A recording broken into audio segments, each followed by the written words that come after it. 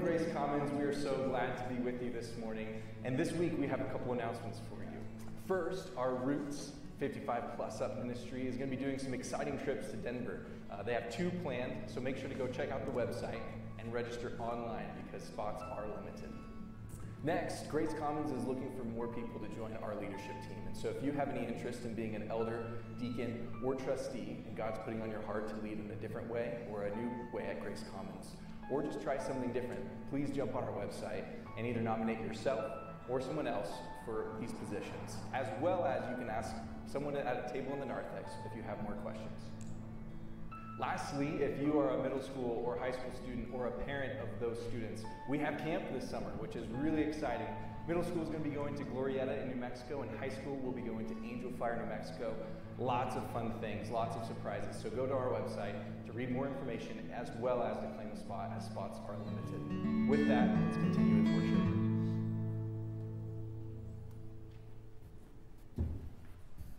Good morning. It's good to see all of you here, and it's good to have you join us online if that's where you're from. My name is Craig Randkamp. I am a member of this congregation. It is good to see you here, and I'd like to call us to worship by reading from Hebrews chapter 1. In the past, God spoke to our ancestors through the prophets at many times and in various ways. But in these last days, he has spoken to us by his Son, whom he appointed heir of all things, and through whom he also made the universe. The Son is the radiance of God's glory and the exact representation of his being, sustaining all things by his powerful word. After he provided purification for sins, he sat down at the right hand of the Majesty in heaven. Let us worship God in Christ. Stand if you're able as we sing our first hymn.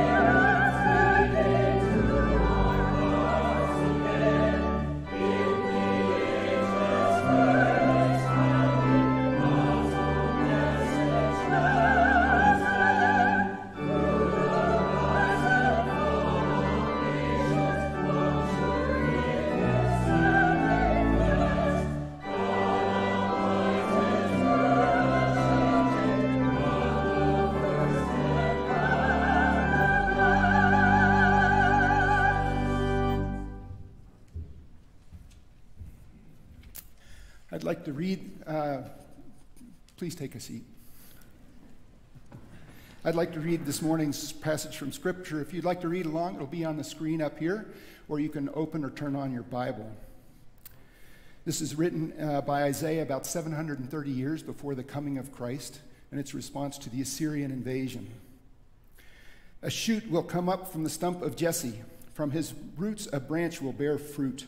The Spirit of the Lord will rest on him, the Spirit of wisdom and of understanding, the Spirit of counsel and of might, the Spirit of the knowledge and fear of the Lord. And he will delight in the fear of the Lord. He will not judge by what he sees with his eyes, or decide by what he hears with his ears, but with his righteousness he will judge the needy. With justice he will give decisions for the poor of the earth. He will strike the earth with the rod of his mouth. With the breath of his lips he will slay the wicked. Righteousness will be his belt, and faithfulness the sash around his waist. Please stand as we sing another hymn.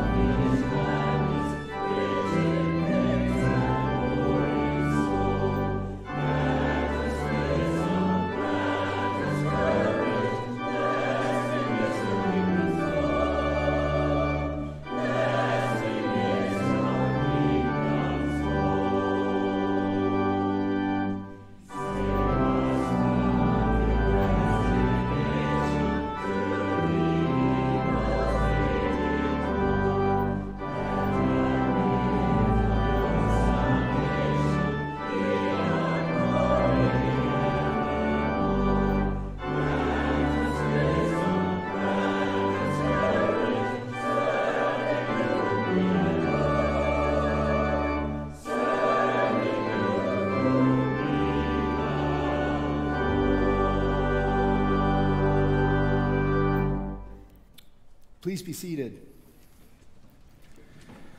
If you're new here to Grace Commons, what we're going to be doing next might seem culturally odd. We're going to be speaking with a couple hundred of our closest friends about the things we do wrong in our relationships with them or in our relationships with God.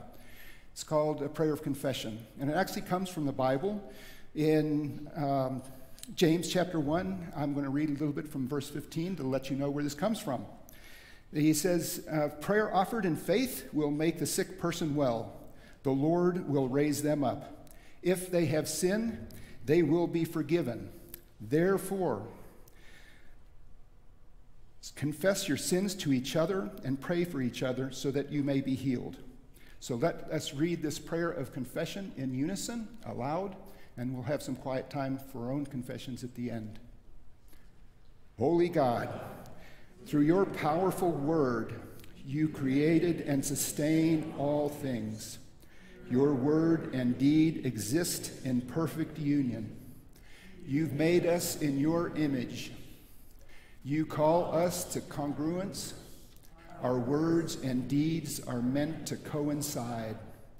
But we have divided from where speech confuses rather than clarifies. We make promises and don't keep them. We twist words and ideas, and often our actions contradict what we say. Lord, forgive us. Hear us as we confess these sins and others in silence.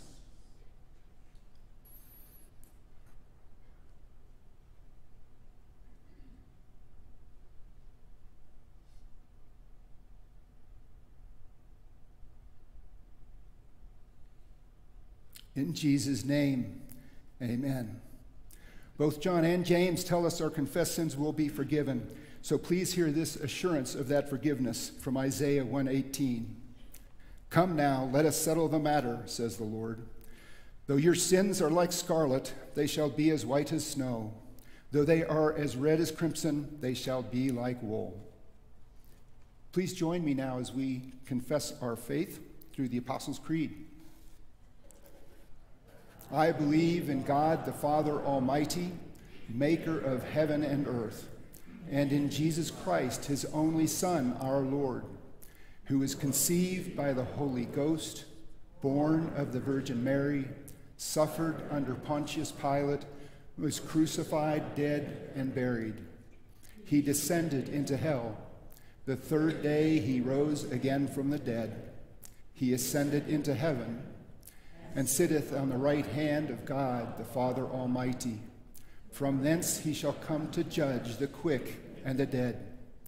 I believe in the Holy Ghost, the Holy Catholic Church, the communion of saints, the forgiveness of sins, the resurrection of the body, and the life everlasting. Amen.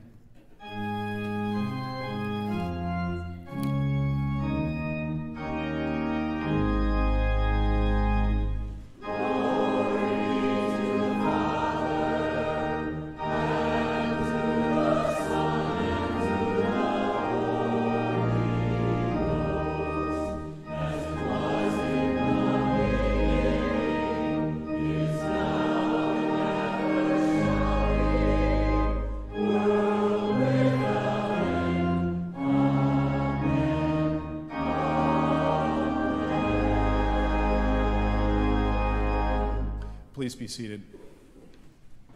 Well, once again, welcome everyone.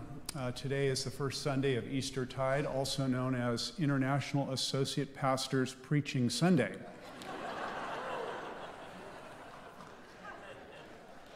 We are starting a new sermon series called Close Encounters with Jesus, and what we're doing in this Easter season is going back to look at Jesus with fresh eyes.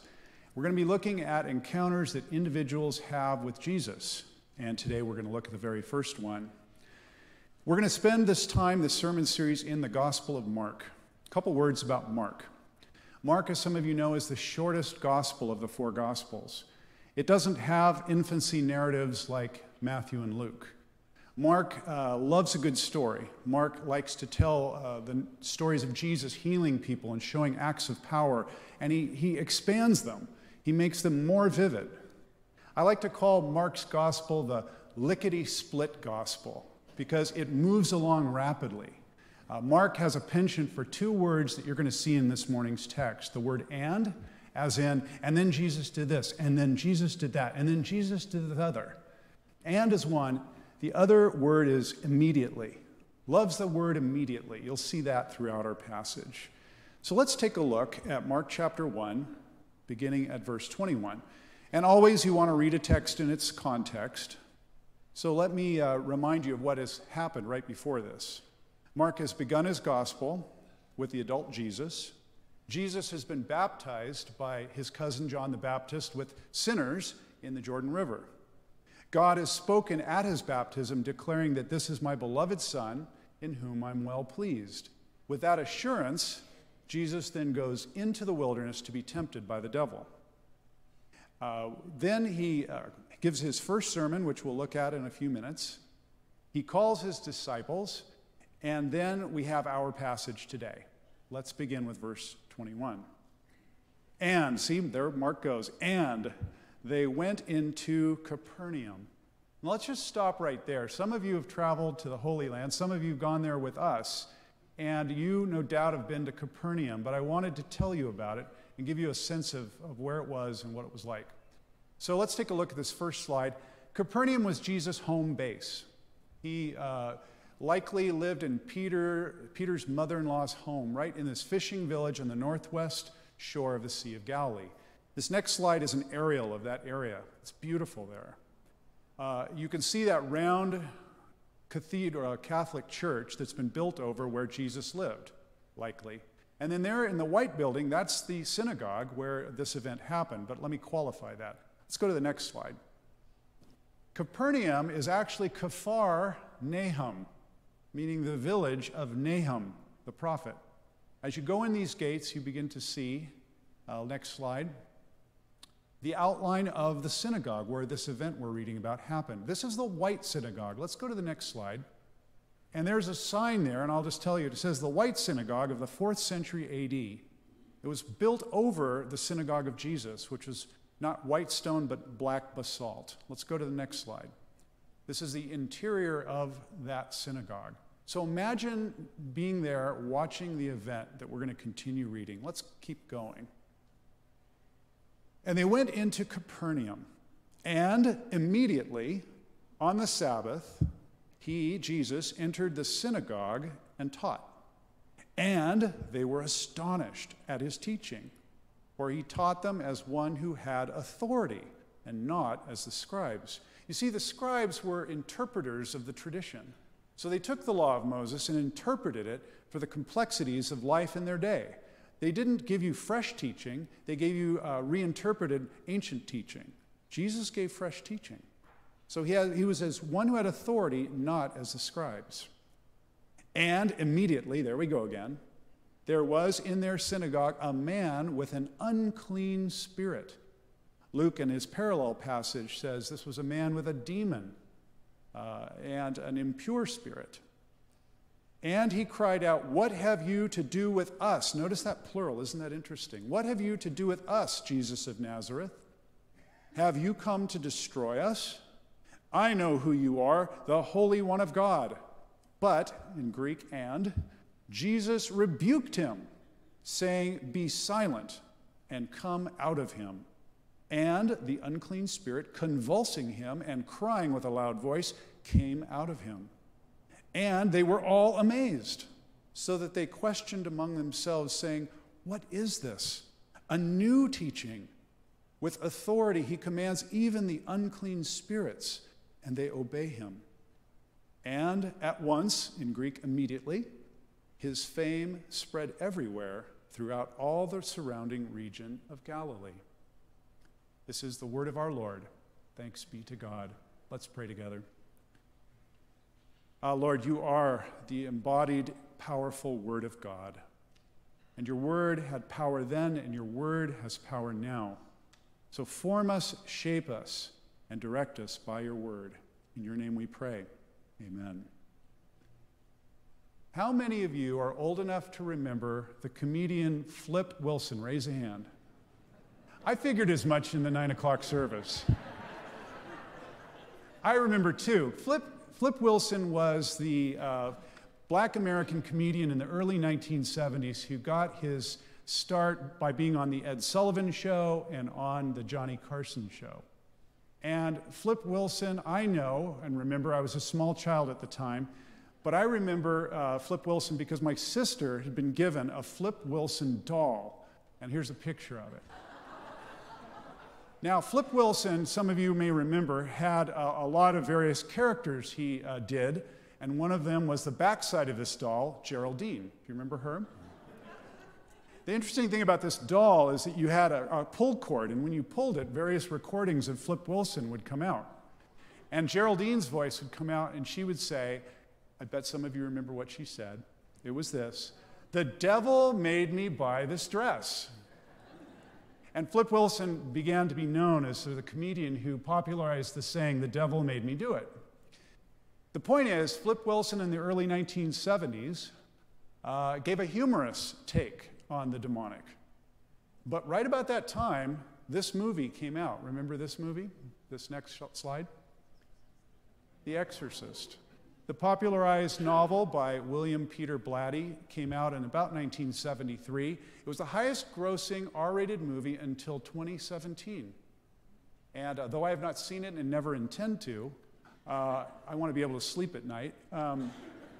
It was apparently a very terrifying movie. And so we've gone from, at about the same time in the early 70s, the humorous with Flip Wilson regarding the demonic, to the horrific.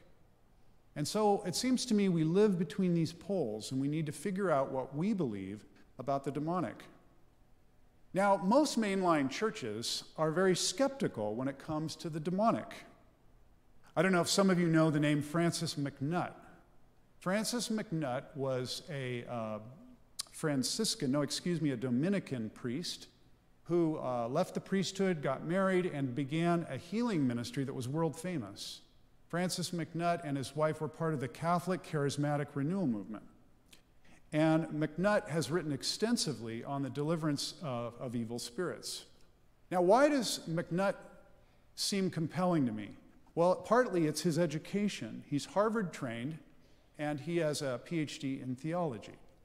But here's what MacNutt observes about our skepticism in the mainline churches. He writes, "The established worldview of mainline theologians and scripture commentators is that demon possession and exorcism come out of a primitive, superstitious worldview that we have fortunately escaped, but which Jesus, a man of his day, accepted.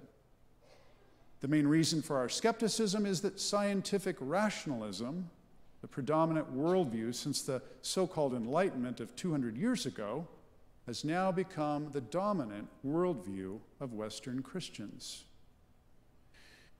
Rationalism has many gifts to give us, and so did the Enlightenment. However, by dispelling for us the possible reality of the demonic, it has done us a disservice.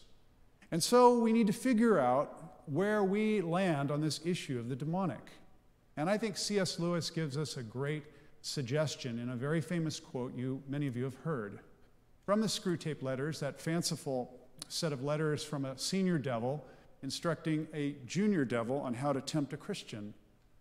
In the preface, Lewis writes this: "There are two equal and opposite errors into which our race, the human race, can fall about the devils. One is to disbelieve in their existence, the skeptical wing. The other is to believe and to feel an excessive and unhealthy interest in them. They themselves are equally pleased by both errors, and hail a materialist or a magician with the same delight." Where do we land, I wonder? Where do we land on this spectrum regarding the demonic, supernatural, personal evil? Well, I think it's always a good approach to go back to the Bible. And I want to start at the beginning of Mark's gospel and set this whole event we've read about in its context. Mark begins the gospel with these words, "the beginning." That is an echo of Genesis chapter 1, the beginning. It's a new creation is emerging. The beginning of the good news, the gospel, the evangel, about Jesus, the Messiah, the Christ, the Son of God. So Mark's whole gospel is this emphasis on the good news. Now, what exactly is the good news? Fast forward 14 verses to the shortest and first sermon of Jesus. Don't you wish preachers could preach this briefly? This is brief indeed. "The time has come," Jesus preaches. "The time has come. The kingdom of God has come near. Repent and believe the good news." Let's unpack that. The time has come. In other words, the old era is giving way to the new era. The old era of darkness, death, and destruction is giving way to the new creation in Jesus. The time has come. The kingdom of God has come near. The reign of God, the rightful reign of God, has now come in his ministry to take over the wrongful reigns of darkness and evil. So there is a kingdom in God, in Jesus Christ, that is coming. And now comes the sermon's application section. Repent, change your mind, turn around and away from those old allegiances, and believe, trust in this good news, this gospel. Jesus now, in this context, shows forth the kingdom of God in three main ways: his preaching and teaching, his healings, and his demonic deliverance ministry. All of these are demonstrations of the kingdom. They're so-called calling cards of Jesus. In other words, he's authenticating, verifying that he is, in fact, the leading edge of God's kingdom that has come. And so all that we see in the gospel has got to come back to this source, this idea that the gospel, the good news, is the kingdom, has come in the ministry of Jesus. And this kingdom in Jesus sets up a clash of the kingdoms. So let's continue with another MacNutt quote. A major theme in the New Testament is the clash between the kingdom of God and the kingdom of Satan. The climax of human history, in fact, occurs when God in Jesus overpowers Satan and frees the human race from Satan's dominion. This, folks, is the point of Easter. Easter does this. It brings forth the clash of kingdoms, and it is the triumph of God's kingdom in the resurrection of Christ. That's why we have these verses. And McNutt is very clear as he continues in this next quote.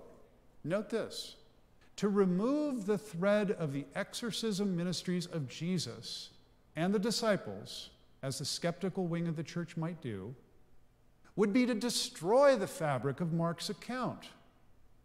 Moreover, it would not be honest to take literally language of the New Testament about a Holy Spirit and to psychologize the language referring to an unclean spirit. Do you get that? Is we don't get to willy-nilly sift through and say, well, we'll accept the supernatural good things, but let's not talk about and let's not believe in the supernatural bad things. They're all part of the same fabric, the fabric that Jesus comes to bring and address. Friends, the Old Testament and the New Testament teach the reality of personal evil, of demonic evil, and the reality of God's powerful goodness. Remember what Paul so clearly wrote in the New Testament. Let's look at Ephesians 6 briefly. He says, "For our struggle is not against flesh and blood, not against human beings, but against the rulers, against the authorities, against the powers of this dark world, and against the spiritual forces of evil in the heavenly realms." Paul was very clear about that. So what are we supposed to do with all this? What are we supposed to make of this? I think what we're being challenged to do is to develop a worldview that embraces science and faith, a worldview that embraces the natural and the supernatural, the material and the physical. How many of you have heard of the writer Scott Peck? Scott Peck was noteworthy in the mid-1980s for publishing a book called The Road Less Traveled. And why is Scott Peck so interesting, and why did he make such an impact on the church in America? Because Scott Peck was trained by Harvard and Case Western Reserve as a medical doctor in psychiatry, and he became a Christian. And he spent a lot of his time writing about and researching good and evil. And then he shifted even to the exploration of demonic evil. And then wrote this book, The Glimpses of the Devil, which, let me just say, is not a bedtime read. This you want to read with the lights on in the middle of the day. But it's a psychiatrist's personal accounts of possession, exorcism, and redemption. And Scott Peck grabs our attention because he's scientifically trained, he's a medical doctor, and he's a believer. And what Scott Peck does that is so helpful is he distinguishes between psychiatry and possession, or mental illness and demon possession. In particular, he looks at multiple personality disorder and demon possession. And he sees that there are a lot of similarities, but there are also differences. The diagnostic criteria for demon possession is different than multiple personality disorder. And what Peck points out, and much of the literature does, is that in order to determine conclusively which is which, you need the gift of discernment.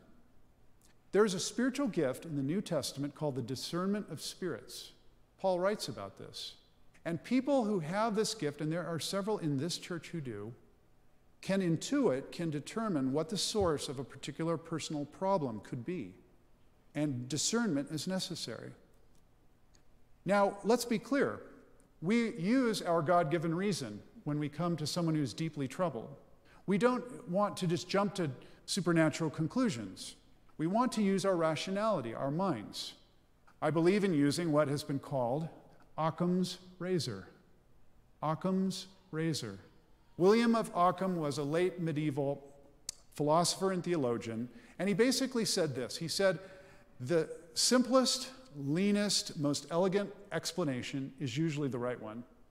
So if someone presents with a lot of bizarre behaviors, the most likely answer for the cause is emotional trouble, or psychological illness or something like that. So we begin there, but we may not stop there, because the Holy Spirit can guide us into a deeper analysis and assessment of the person's problems. So we want to keep these things together. As I read and studied and reminded myself of a lot of this literature, I wanted to share some important insights with you that could be helpful. A couple sort of randomly. Here we go. In the West, our affluent, educated West, the demonic is likely more subtle and hidden. You tend to see, if you're aware of it, evil goes through systems and structures here. It doesn't come out in an overt sort of demonic way. It doesn't need to. It's more effective being under the surface. That's in the West. However, if you travel to the East or places where the gospel has not penetrated, you see an entirely different thing. If you go, for example, to India, as I have gone a couple times, it is what I like to refer to as the wild, wild East, spiritually speaking, because there is palpable evil in some contexts, particularly the religious context. When Rupali and I were there in 1988, we visited with her aunt the Kali Temple in Calcutta, India, Kolkata. And we thought it was an innocent excursion with her very devout Hindu aunt. And so we gathered around this temple, and when they opened the doors, the crowds flooded in and swept us down into the bottom of this area where you could see the bloodthirsty image of Kali. And I don't know how to describe it to you other than to say that there was a thickness of evil in the place. It was scary, it was terrifying. We found ourselves repelled by it and going up against the flow of people to get out and away from it. Many, many things happened on that trip, and we felt the palpable presence of evil. And this is not uncommon in the East or places where the gospel has not gone. Talk to your missionaries. They will tell you this is not uncommon. A couple other thoughts to keep in mind. According to the literature and those who know it better than I do, full-on possession, where the demon takes over the entire personality of an individual, is very rare. However, demonic affliction or attack or oppression is quite common, and most deliverance ministries focus on that. I personally have been under experiences like that several times in my life, and I can attest to the reality of that experience. Another thing to keep in mind is that possession is typically a result of dabbling in the occult. Almost always, a person has dabbled in the Western context in the occult. Very often, that's been driven by an underlying emotional deficit or problem. And almost always, these give way to demonic. So there's a lot of things to keep in mind here. But if I'm you right now, I'm wondering, what's the take home? What should I do with all this? So let me just make a couple short suggestions and we'll be finished. What's the take home? I think we need to embrace a both and not either or worldview. Both science and faith, both the natural and the supernatural, both the material and the spiritual. I think this is what the Bible indicates is a good and healthy place for us to be in. So we need to embrace a both and I wonder where you are on that spectrum, and whether or not you've come here mostly with an either-or worldview. Secondly, we need to be discerning, and we need to avoid extremes. We can't just simply say, well, the devil made me do it, or there's a devil under every bush, or every bad habit, every affliction is demonic. No, we need to be discerning. We need to avoid extremes one way or another. Third thing, we need to shun the demonic in all its forms. By this, I mean we should not dabble in the occult. If you have played with a Ouija board, please never do it again. If you have children or grandchildren who might be interested in playing with a Ouija board, remove it from them. It's not benign. My wife has had experiences with this in her childhood that were very haunting. So shun the demonic in all its forms. Tarot cards, palm reading, astrology, Ouija boards, things like that are not benign. Okay, a fourth thing, shore up your spiritual armor. Remember Ephesians 6, there Paul instructs us to put on the full armor of God. And we need to avoid chinks or beware of chinks in our armor. What do I mean by this? Well, stubborn sins. Stubborn, unconfessed sins in our lives can be entry points for a greater evil.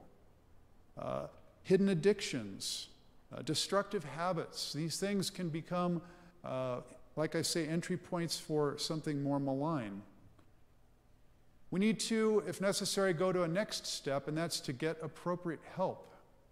Very often, if we are struggling, or those we love are struggling mentally or psychologically, the first thing to do is to get compassionate counseling. We and the church staff can refer you or your loved one to appropriate Christian counseling. It may be something that needs more than that. It could need medication, it could need prayer, it could need deliverance ministry. You know, at every church service you come to here, we always say the prayer ministers are here. They're here for a wide variety of reasons, including praying over people who are afflicted with something more malign. So get appropriate help. And then lastly, above all, draw near to Jesus. You know, the best thing we can do is be in close relationship with him, because he's the one who preserves and keeps us. He's the one who protects us. His victory on the cross is real. His resurrection power is decisive. And so these are reasons we need not fear. So above all, draw near to Jesus. Friends, remember this verse, 1 John 3:8. When it comes to the battle between good and evil, there is no contest.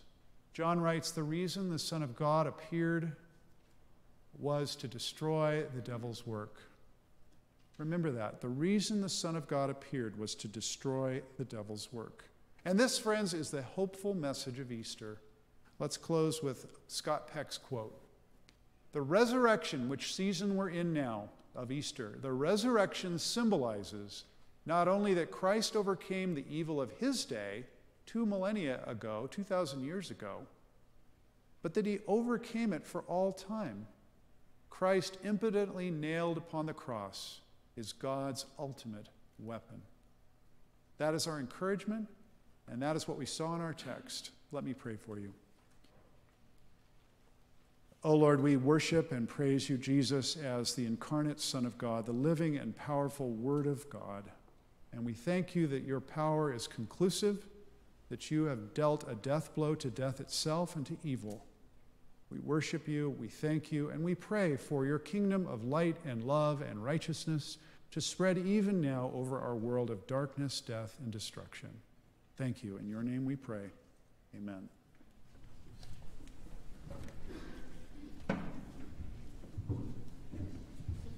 Oh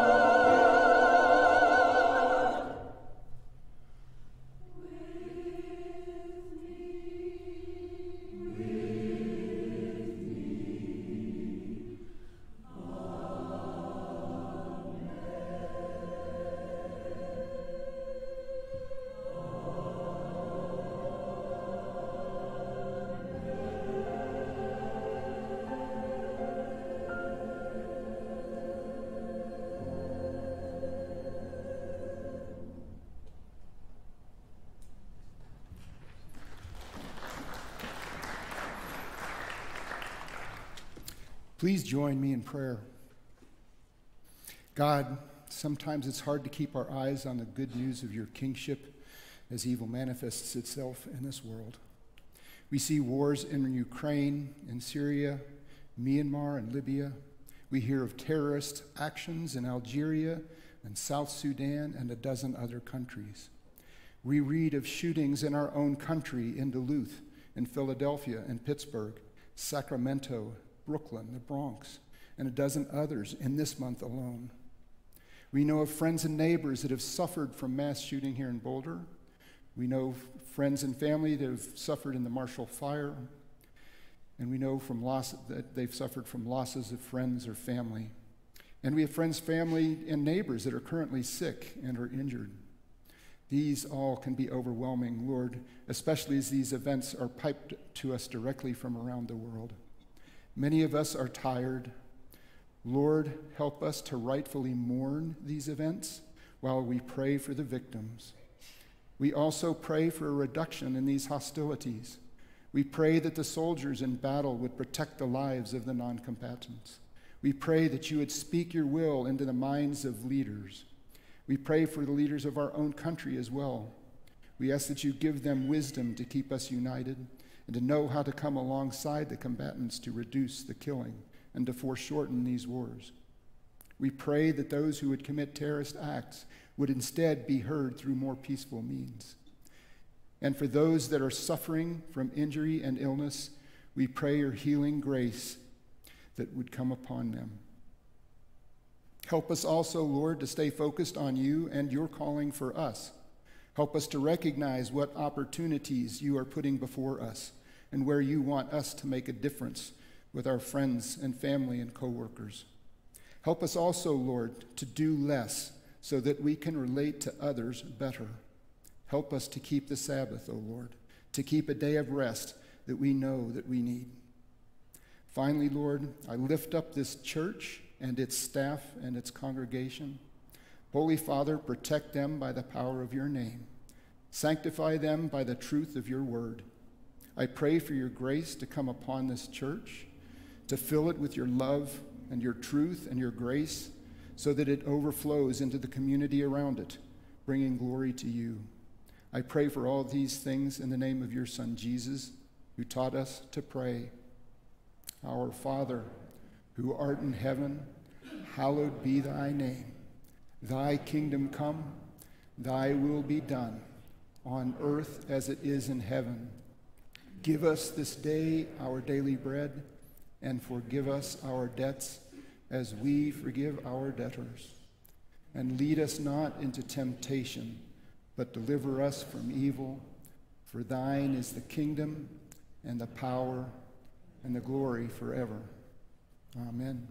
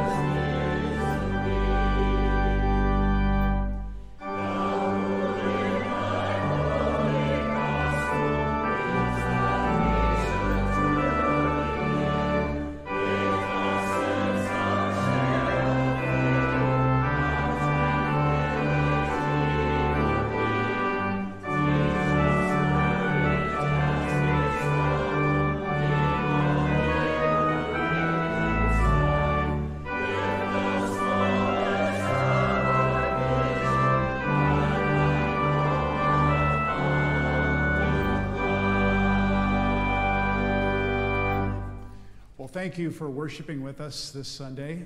If you've brought a prayer need that you would like prayer for, we have our prayer ministers over here who do such a fine job. Please be sure to seek them out for a prayer concern that you might have or someone you care about might have. There are boxes in the back. If you've brought an offering, would like to give to that, please feel free.